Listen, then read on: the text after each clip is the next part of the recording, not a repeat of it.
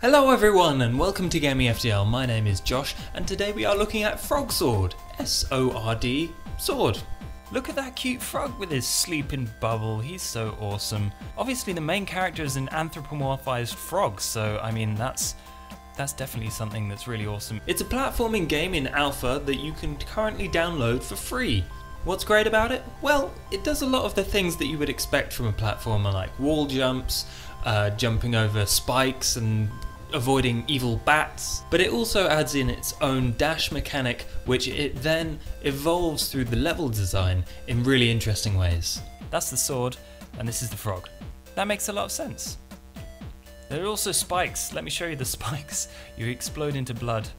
Ew, gross. On the control side of things, you can use either a gamepad or the keyboard. If you use the keyboard, it's arrow keys Z and X, and for the gamepad, it's A, X, and the analog stick. You have all sorts of variety of jumps, so there's normal jump, jumping up, and then when you jump in midair, you do a dash, which is really cool, and you bash into the side of things. After you've grabbed onto the walls, you can do wall jumps, and then you can attack with your sword. Look, here's the first secret. Let's get that star. Nothing really pops up for it, but it feels good because you did an extra thing before completing the level. And you're happy about that. Let's see if we can get across here. No, we can't. They're too wide. Okay, no, kill the bat. No!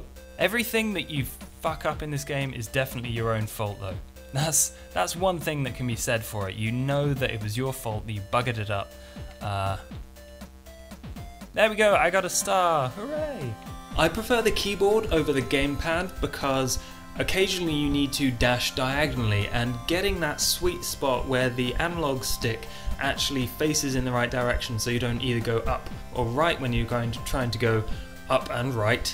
It's a lot easier to just press up and right on the keyboard arrows and you just go in that direction. It's a lot simpler. Maybe that could be adapted with maybe a bigger zone for the diagonal compared to the up and down. I don't know, but it's certainly easier on the keyboard for me. Awesome. Who's this guy? He's got a lightsaber.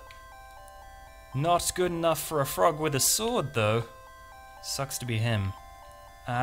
Slash. Whew. What's great about this game is the fact that it uses its mechanics in very simple ways and then iterates on them through the level design. To start off, it basically teaches you how they all work, the wall jumps, the jumping, the dashes and the attacks, and then they combine later on in a really interesting way.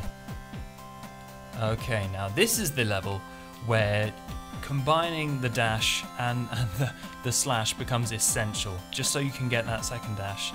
The game is more about precision and how satisfying it is when you get the jumps right than attacking stuff, but when you do, you can dash, attack a thing, and that refreshes your dash so you get another one, and if there are a line of enemies around the level, you can dash from one to the other to get over spikes and obstacles really quickly, and when you get it right, it feels so good. It's very difficult, but at the end of the level you're like, yeah, I beat it.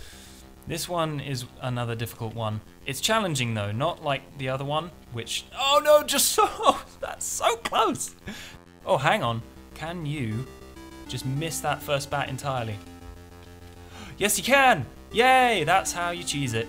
Now there's kind of a sad end to this one. Unfortunately, the developers had an argument over the intellectual property, which means that they can't continue development in fear of a lawsuit. This is why the alpha has been released to everyone. People have been very excited about it, lots of publications have written about it, but unfortunately this game isn't going to be made into a full release. What will happen though is that some of the developers have started a new team. This means that they'll carry the mechanics and the spirit of the game over to a new IP so that people can play the finished vision of what it would be. Anyway, if you want to check out this game, there will be a link in the description to where you can download it, and if you have enjoyed my video, please do consider leaving a like as it helps me out a ton. Same goes for sharing on social networks, and if you have anything to say about the game, please do leave it in the comments. If you want to see more of this kind of video, then please do subscribe, and every week I will bring you more indie games to discover. As ever, thank you for watching, and I will see you next time. Goodbye.